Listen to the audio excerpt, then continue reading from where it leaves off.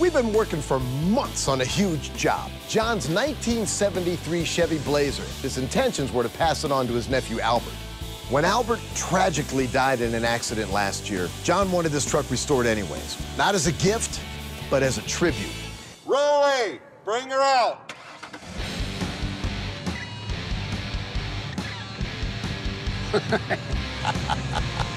Beautiful. Let's hear it, Rolly.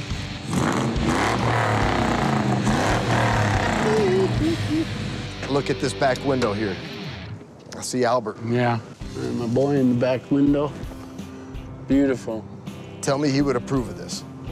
Yeah, he would. Okay. Sure miss that kid. Yeah, I know you do. I can think of him now. I can just look in my rearview mirror and Good. I'll remember him all the time. Good. Yeah.